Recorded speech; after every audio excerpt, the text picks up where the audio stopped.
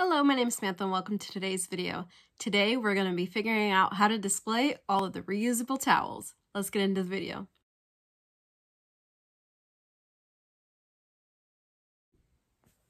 If you followed along on this whole journey, it started on March 8th when I bought a big load of cotton flannel, and since then I have been working on getting them sewn up into sets. Here's what a set looks like.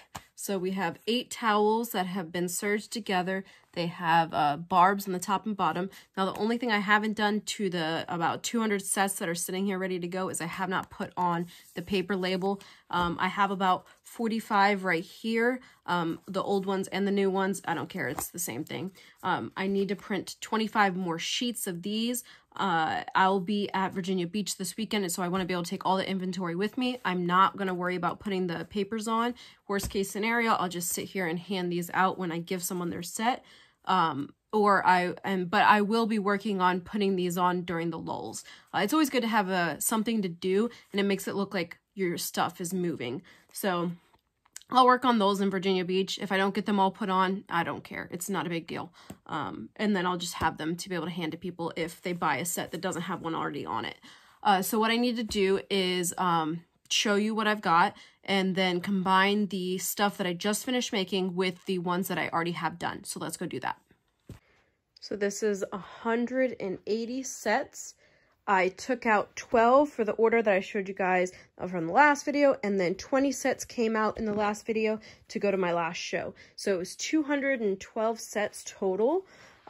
It's almost 2,000 towels, and once after this weekend, I'll work on the next set, which I already have cut right down here. This was from the thrift store. This was from my stash already. This was from my last event. If you watch any of those hauls, so you know where these came from. And then these guys are the remnants from the ones I just showed you. So I still have more to work on once I get done with these. Anyways, so what I did here is I have little baskets and I have big baskets. Both baskets sit 4 across. However, these baskets are deeper, so they hold more. And what I did is all the ones with more than 4 in the set are in the white ones, and the ones that have 4 or less are in the gray ones. So what I want to do is, so this is one of my tables for the craft show. And obviously this is too much. I don't want this much out.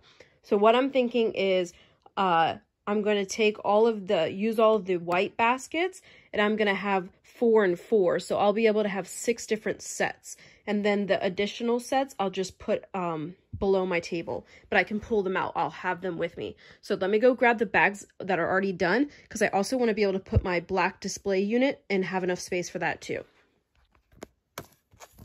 Here I've got all the ones that I already had made. Like this is my demo one. And so what I'm going to do is I'm going to add these to these piles up here. Again, put the 4s in the gray basket and the more than 4s in the white basket, and then we'll go from there. Here is the layout I'm thinking. So I have my 4 white baskets on either side of my black display, and this guy is going to hold all of the single sets, and like anything less than 4 is what I'm thinking on this guy. And then I could do 4s and 4s. I don't know, we'll see. Let me load this guy up. So I moved all of the gray baskets onto the floor here, and actually had more. So these are all the sets less than 4 or less, and I had to move them off the table. So let me load these onto the black thing.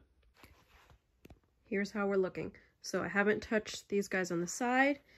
Here is the sign. These 2 in the front are, these 4 in the front are singles. These guys are doubles. And then these guys up here in the top 2 rows, there's 3 of each. So I put 2 out, and then the last one I put in this basket, which there's actually a spot that gets created on the back side here, which is what I've done in the past, and I'll just put the duplicates right there, and I can easily restock from the back. Now, down here, we eliminated a basket, only have 1 spot left. These are all 4 sets. So what I'm going to do is, of this baskets here, I'm going to have it be 4 and 4.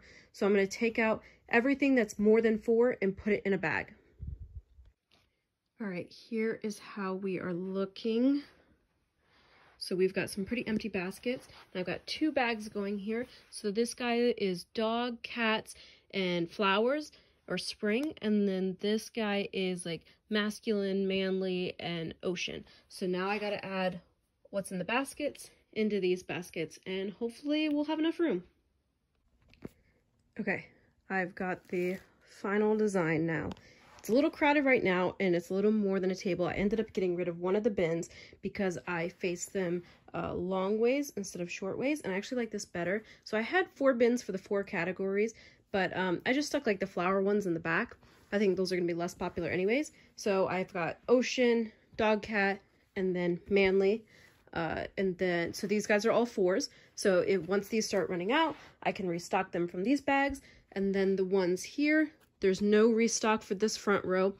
This row right here can be restocked from this basket right here. And I'm really happy with this.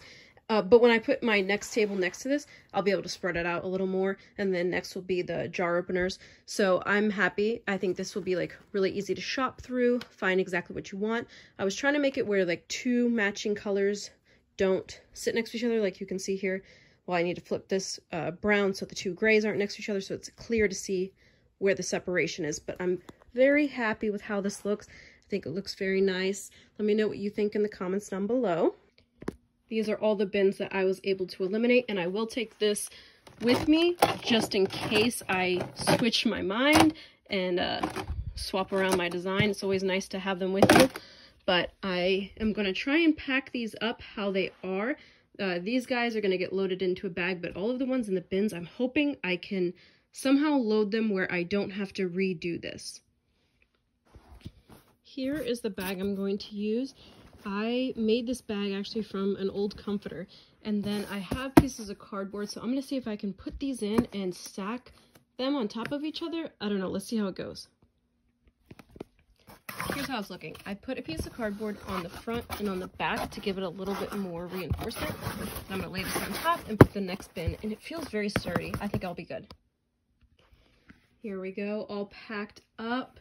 So in this bag, I have all of the masculine and ocean extras that are more than 4 sets, and then I have the singles from the triple sets, and then I also have my display towel with my paper towel holder.